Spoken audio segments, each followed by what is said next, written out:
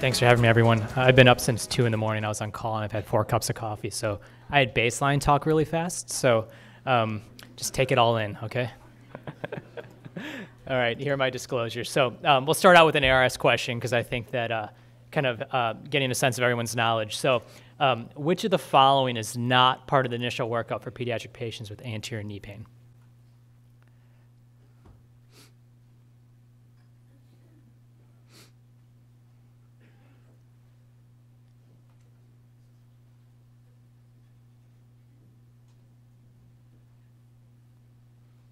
Excellent. You all can now become pediatric orthopedic surgeons. So excellent, yeah. And we'll go over this a little bit more with anterior knee pain, which is kind of the bane of everyone's existence, whether in primary care or during ortho. So the goals of our talk, number one, I'll talk really briefly about epidemiology of pediatric sports injuries, because I think there's definitely a unique subculture that we have to deal with when we're dealing with the young patients. I'll talk a little bit about a global approach of how to work up these patients.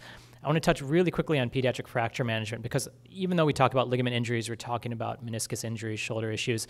The most common sports injury you're going to see in kids are fractures, so it's important to kind of have a couple quick take-home points on how we manage them a little bit differently than the adult population. And then we'll go over some of the top things we see in this population, particularly non-operative things, the various apophyseal injuries, the Osgood-Schlatter's, et cetera, some pelvic avulsion injuries. We'll touch a little bit on SCFE because I think it's important to know how that presents because you don't want to miss it. And then we'll touch on anterior knee pain, which is really the key thing in terms of the pathology that we see.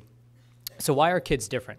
I think that, back 15, 20 years ago, a lot of kids in sports had to deal just with your peer group or maybe a little bit about your parents. But now we have a culture where there's an extreme amount of pressure coming from coaches, and then you throw in social media as well, too. So I think there's a lot of competing interests when we're dealing with young athletes beyond just the pathology that they present with. And a lot of times how kids can voice how they're feeling can be very difficult, and also at the same time, kind of why they're voicing what they are can be determined by multiple different factors. And you can imagine the number of times I have actually coaches come into the visits with as well, too. And as soon as I tell a kid, they've torn their ACL or they're going to have ACL surgery, within 20 seconds they're on Twitter or they're on Instagram telling their friends about it. So I think we have to take all these various things into consideration. A great website I would recommend you go to, particularly for pediatric injuries, is the Stop Sports Injuries website. If you just go onto Google and type that in, you go to the website. It has great information for the various pediatric conditions you may see. But one of the most startling statistics they have on there is that 50% of all pediatric athletes will suffer at least one significant injury a year. And that's an injury that requires an ER visit, a subspecialty visit, or requires at least 2 weeks off from sporting activity. So it's a pretty high number. If you look at 10 to 15 years ago, that number was more around 5 to 10%. So we're seeing a tremendous increase in the severity of the injuries that we're seeing in these young athletes. Now, because kids have a very difficult time voicing what's going on, and sometimes the parents will answer for them, there are a couple key history questions that I like to ask, and really it helps me differentiate out. Is this something that's coming because they're just doing too much sports versus did something traumatic happen and we need to work it up a little bit further? So for me, if the kids are describing their pain as kind of more insidious and dull, not as concerned versus sharp and traumatic pain. If it's diffuse pain, I get less concerned. Kind of the kid comes in, says my entire knee hurts, versus they can take their one finger and kind of point to the area where it's giving them a lot of difficulty. Pain before and after sports, once again, is very common with your very classic young athlete overuse injury versus pain while they're playing. If a kid comes in and says, I'm fine when I'm warming up, and then suddenly when I'm playing in the game, it really, really starts bothering me, that's when I get worried. The other thing is if they walk into the office, they're walking pretty normally. I'm not super concerned, but if they're complaining of locking, they're having instability, they're limping, those are once again things that will pique my interest and say, hey, maybe I need to work this up a little bit more further. Okay. Other key history questions, because we're dealing with this culture where they're playing a lot of sports. You want to ask how many hours per week they're doing sports. And one of the best statistics that I tell parents a lot is that, a lot of times we get asked, how many hours per week should I be playing my sport? And there was a great study done that said that if you do more hours per week than your age, there's about a 75% chance you're going to have a significant injury. So for that 10-year-old who comes in, you shouldn't be doing more than 10 hours a week of organized sports activity. So that's a good way to get a sense of how many hours they're doing. For runners, how many miles per week? For pitchers, how many pitches a week? Get a sense of how many teams they're playing on, if they've been kind of wearing different shoes, what kind of supplements they're taking, any prior family history, their grades, and most importantly, get a sense of their emotional health, because a lot of times you can get a sense there could be a larger physical problem going on if emotionally they're feeling more down. So I think it's important to ask that as well, too. Now, another question I get is, what are key physical exam maneuvers? And there really isn't one. I think the key thing to note in these kids is that where they're hurting is where their injury is going to be 99% of the time. Okay, so just get your hands on them, push on the joint, see where it's hurting, and that's where it's going to lead you to the injury based on what's there anatomically. Okay. Now, as I mentioned, pediatric fractures are still the most common sports injury we're going to see. So I think it's important if you see them, you get an x-ray, they come into your clinic and you're trying to manage them with some kind of key differentiations between adult patients and pediatric patients, particularly as it relates to sports fractures. So once again, the vast majority of these injuries, about 75% of them, will still be related to fractures, not ligaments and soft tissue. Children can mask fractures very easily. So if you get an initial x-ray on a kid, a lot of times it could be normal, and then a week later they come back, you get an x-ray and you'll actually see it. So if you're concerned about it, have them come back in a week, get another x-ray, and you may actually see a fracture there when you didn't see it initially. And don't feel bad if you're immobilizing a kid. Kids don't get stiff, okay? So if you're concerned that, I don't want to put this cast on, I don't want to put this splint on, they're going to get stiff, just err on the side of putting it on. Worst happens, they come back a week later, everything's fine, you take it off, they're not going to get stiff. Unlike an adult where you're worried about over-immobilizing them or having them affect kind of what they do day to day. Now, why are children's fractures different? So, why does this gentleman get a fracture like this, okay? And not necessarily this kid, but a kid relatively close to that age would get a fracture like this. You can see there's definitely a different pattern, different structures. And the big difference is that kids have the growth plate, or kind of in our terms, the physis, and that really makes a huge difference in terms of how we manage things. It involves the growth plate about a quarter of the time, okay? And the key thing is that whenever you get a patient who has an injury with a growth plate, it doesn't always disrupt the growth of bone. It can disrupt it. Most of the time, it actually doesn't, which is really, really key. It just helps to describe where the injury is, rather than the fact that these kids are going to have a shorter limb or have a big difference in terms of how their leg actually looks. And disruption of growth can not simply just be length, it could also be how the bone's angulated. And sometimes if you actually get an injury near the growth plate, you can actually get too much growth. So a lot of times we'll have kids come in, particularly our younger kids who are 3 or 4, suffer a femur fracture, and suddenly that leg actually grows longer because there's more inflammation. The growth plate actually stimulates more growth. So it's important to note that a lot of different things can happen with growth in this age group. The ones we get very, very concerned about, and this is particularly important with football players or players who are doing their collision sports, when you have a fracture around the distal femur, that's about a 50% risk of growth disturbance. So a lot of times these kids will come in, they're playing football, they're 13, 14, 15-year-olds, you think they've torn their ACL, you get an x-ray and they've actually broken their distal femur. That's a pretty big injury, just not for the fact that it's a big surgery to fix, but also because there's a high rate of growth issues down the road. So we get super concerned about that. The second most common is your distal tibia. Once again, we can think a lot of kids will come in with an ankle sprain. They've actually broken their distal tibia. So you get an x-ray on it. Once again, we're worried about growth disturbances with those kids. And then distal radius fractures, which are a little bit less common. We're really more concerned about the ankles and the knees. Okay. The other great thing about kids is they have a much better blood supply, so there's less of a chance that they won't heal, but they'll heal quicker. So if a kid has an injury, you want to get it immobilized so it doesn't heal in the wrong position. So you don't have to immobilize them for as long a period of time, but sometimes if you don't get to them quick enough, then things can heal in the wrong position. So it's important to treat these kids appropriately.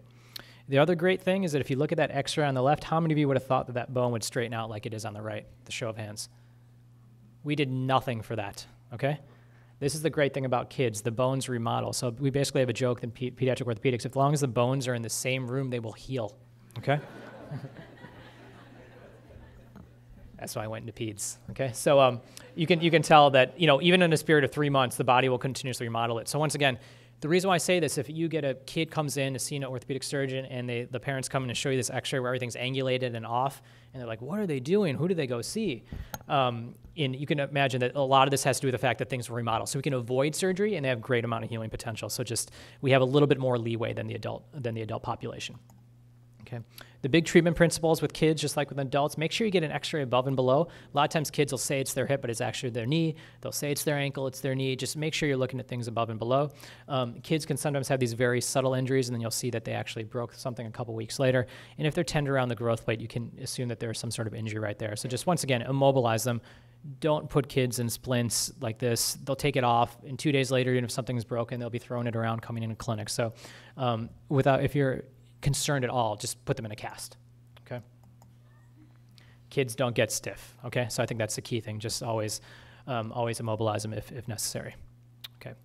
So now we'll kind of go on to more specific sports-related stuff, some of the top cases. So the most common thing we see in kids, which sometimes are the most difficult things to manage, are the apophyseal injuries. These are the things where all the European names are, the Osgood-Schlatters, the Sindelar-Johanssons, et cetera. So these are the injuries that come strictly from overuse, but it's important to know how to recognize them and how to manage them, okay? And, I've given this talk a couple times, and I gave it to some high school students, and they had no idea what growing pains was. So I like that show a lot, but not going on anymore. So really when growing pains are not growing pains, okay? So there are a lot of different areas where muscles will attach to growth areas, and that's what apophyseal injuries are, okay? So an apophysis, and those are kind of outlined there on the board, are the areas where muscles will attach to the growth plate, okay? When kids are going through periods of growth, what essentially is happening is that the bones are growing faster than the muscles can, okay? So as a result, the muscles get tight. Also at a microscopic level, there's inflammation occurring during this period of growth. So growing pains aren't just like this nebulous thing. There actually is things happening at the microscopic level. So not only getting inflammation where the muscles will attach to the bone, but they're also tight. So there's more things pulling on the bone as well too. And as a result, you get apophysitis, where you get irritation of the apophysis due to these tight muscles or due to overuse, okay? The most common one that we see is Osgood-Schlatter's. That's when you get irritation down where the patellar tendon will attach on the tibial tubercle. You've got your kind of more proximal version of this, which is Syndig-Larsen-Johansson syndrome, which is basically irritation of the patellar tendon at the inferior part of the patella. You have Seaver's disease, probably the second most common one we see, is the irritation where the Achilles attaches to the calcaneal growth plate.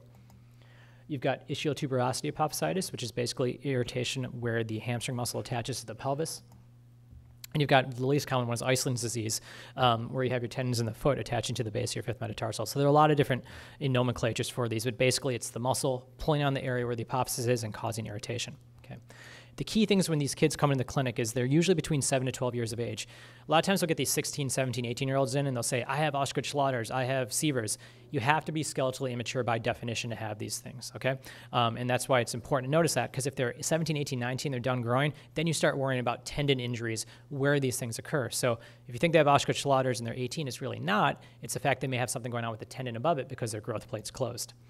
Usually their patients with Seaver's disease are usually going to be younger. Usually the other pathologies are going to be a little bit older, just kind of how the muscles develop.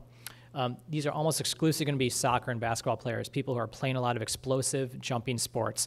This is going to be your age group, okay? And it's always due to overuse. No one ever develops Osgood-Schlatter's or Seaver's just from like playing one game. It's a repetitive activity over a long period of time. And it occurs during the time they're going through the growth spurt, okay? And the other key thing on physical exams is that they're going to be painful over the bone and not over the tendon, okay? And that's all of these apophyseal overuse injuries are going to be tender over the bone, not that soft tissue area, okay? So Osgood-Schlatter's, hopefully none of your 7-year-olds have this much hair on their leg.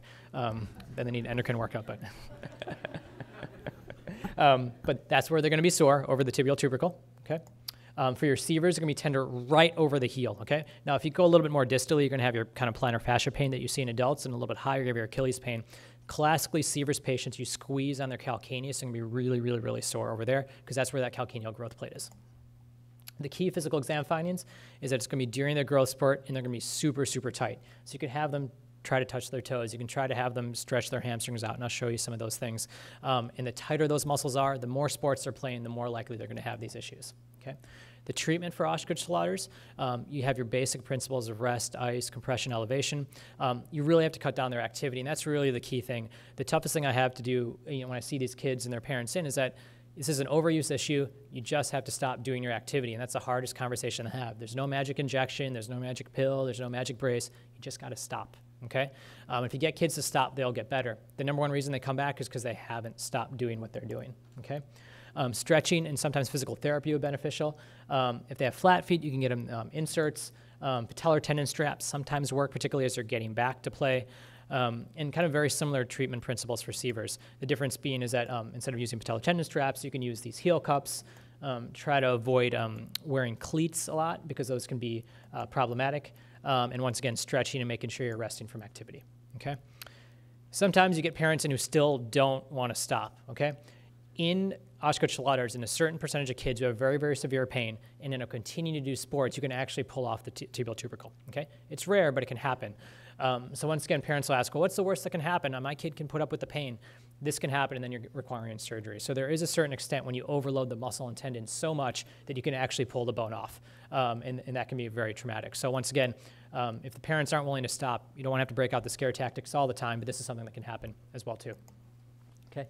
In terms of return to play, it's like a lot of other overuse things. You get kids pain-free, get their motion back, get their strength back, and let them get back to sports. Most of the time, this takes about 6 to 8 weeks if they're really following it.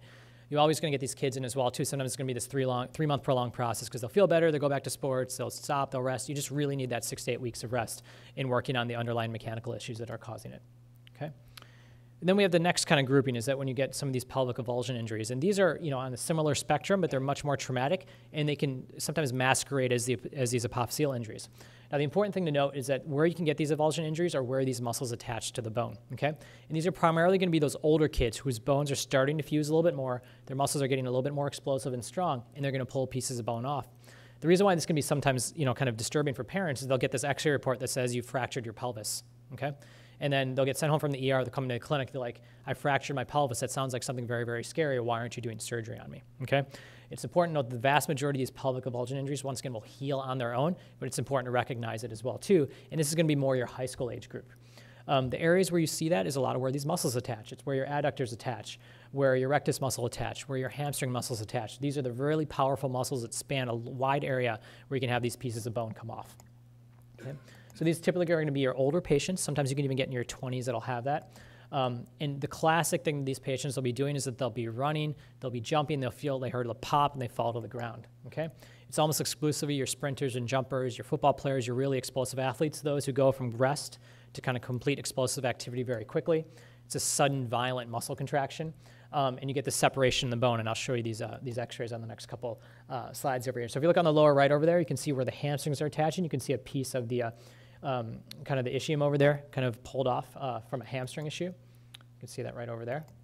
Another example you can get as well too is that if you don't treat this appropriately and you don't rest them, you can see how you can get a lot of calcification over there on the right side. So you want to be able to diagnose these promptly so you avoid chronic pain. You can also get these over in the pelvis where the rectus muscle attaches. And if you look at that hip over there, you can see there's a lot of excess bone around the acetabulum. So once again, that's a issue that wasn't identified, and then they started developing a lot of bone and then had issues with their range of motion down the road, okay? The treatment is rest. You want to keep them on crutches until they're pain-free, and you slowly get them more flexible, get their strength back, and treat it like a regular soft tissue injury. So once again, these kids as well, too, will get back to their sports in about 6 to 8 weeks, okay? I'm going to touch really briefly on skiffy, and the reason why I do this is typically these aren't sports injuries, okay?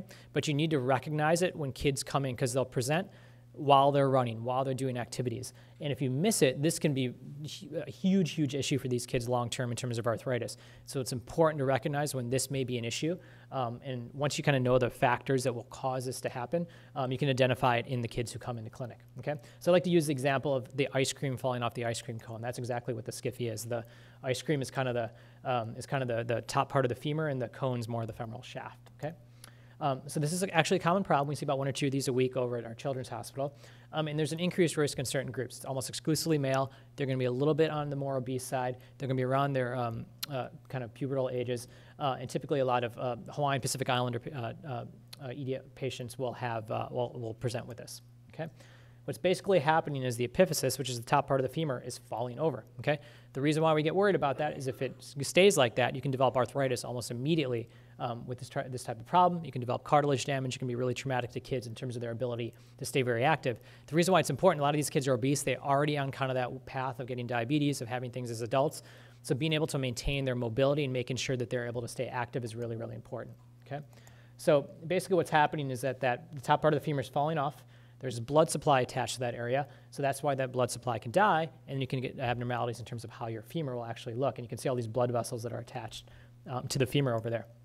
The reason why we care is because there's a high risk of avascular necrosis and arthritis with this. So it's important to identify it early and get them treated so these kids don't walk around for a year or two and then develop more issues, okay? So if any pediatric patient comes in who's a little bit obese, comes in complaining of groin or thigh pain, and they don't necessarily have trauma, you should definitely get a pelvic x-ray. A lot of times these kids will even come in with kind of vague knee pain, and you'll be fooled in it, and they'll keep getting the x-rays, they'll go to PT for their knee, they keep having pain, someone gets a pelvic x-ray on them, and they see they have a skiffy, okay? So it's really important that the pain seems kind of vague, it doesn't really make much sense. Get a pelvis x-ray, and you can see it, okay?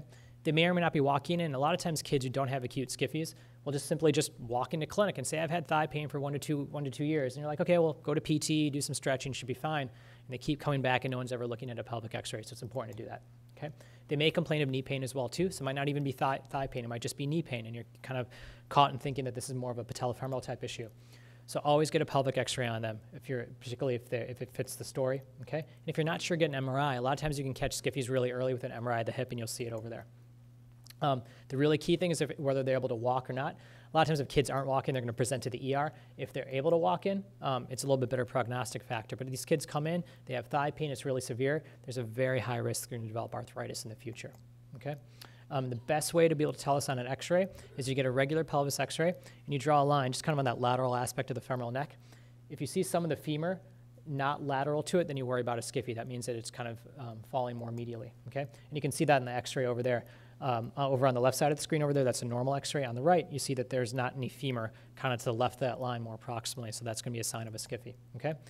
If you see them, send them to the emergency room, because even if they've had it for 1 or 2 years, it just takes one fall, takes one little trip to turn it into a much bigger issue.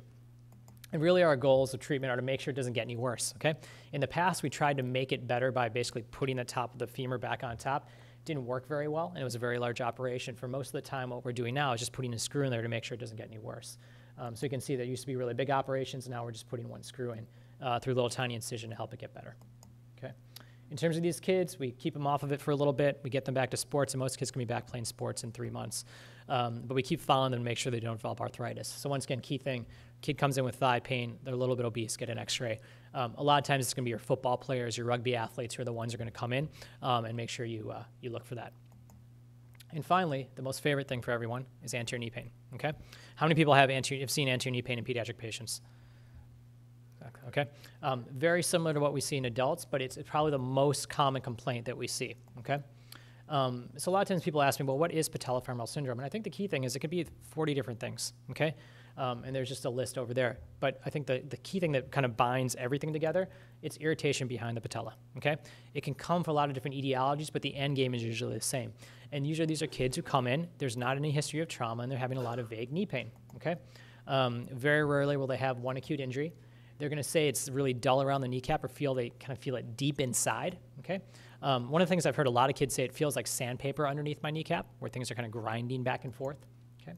They play sports all the time. Very rarely will get kids come in with anterior knee pain who aren't doing too much activity. So it's really an overuse issue, just like the other etiologies we talked about. The other thing they'll talk about is when they go up and down stairs, it hurts a lot, or when they sit down in class for a long period of time, it hurts them. So we call it the theater sign, where they feel like they need to keep their leg extended when they're sitting down for a long period of time. That's causing them to have that discomfort. Their exams usually going to be pretty normal. Sometimes they'll be a little sore around the kneecap, but they'll say, you know, it's just really this vague thing that happens when I'm playing sports, kind of aches me, but when you push on it, it doesn't hurt me that much. And most of these kids will lack flexibility and core strength, okay? So there are a lot of risk factors for it. The key thing is overuse, okay? Once again, just like the Auschwitz-Lauters, the Sievers, they need to stop doing what they're doing. The best way to get a lot of these kids to understand that they need to work on strengthening, and there's a mechanical issue for that, is that have them do a single leg squat in clinic. And you're trying to basically look, you know, for proper form, which is on the left, where they'll do a single leg squat and everything's nice and lined up, versus all the way on the right, where their legs kind of dropping in.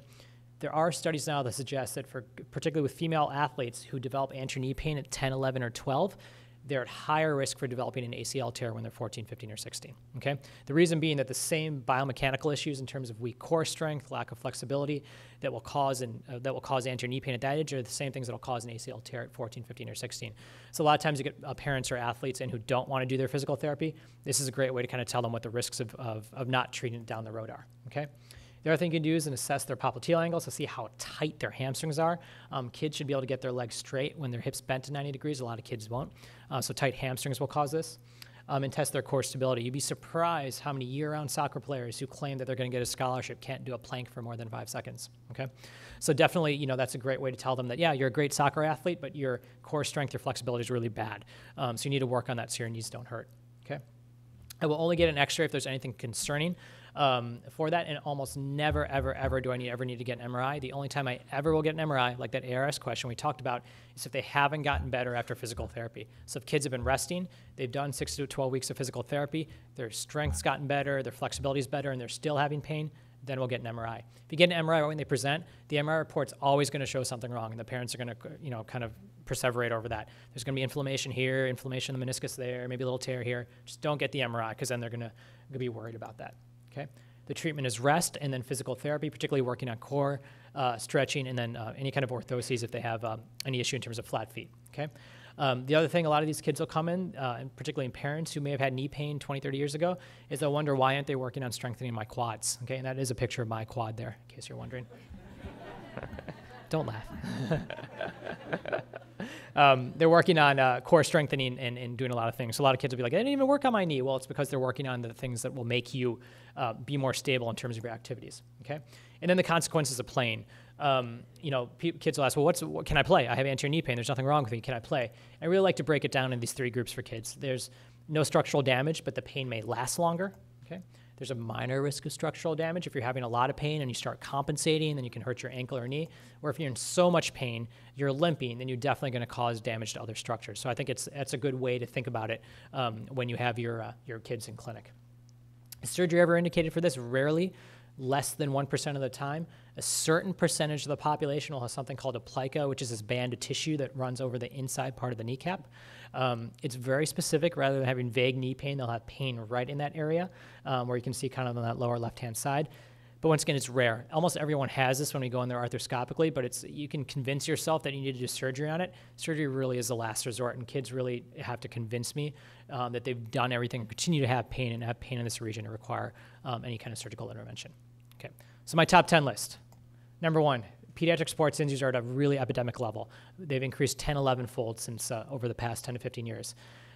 Kids have a hard time verbalizing what's going on, and they have multiple pressures. So just like we're talking about with concussions, how kids will say they're doing fine, they're not having symptoms, they want to get back to play. You have to kind of take their whole sports participation, who's in the room with them, into consideration. Where there's sores, where the injury is going to be 99% of the time. But also remember that, get your x-rays. Pediatric fractures are the most common sports injuries we'll still see.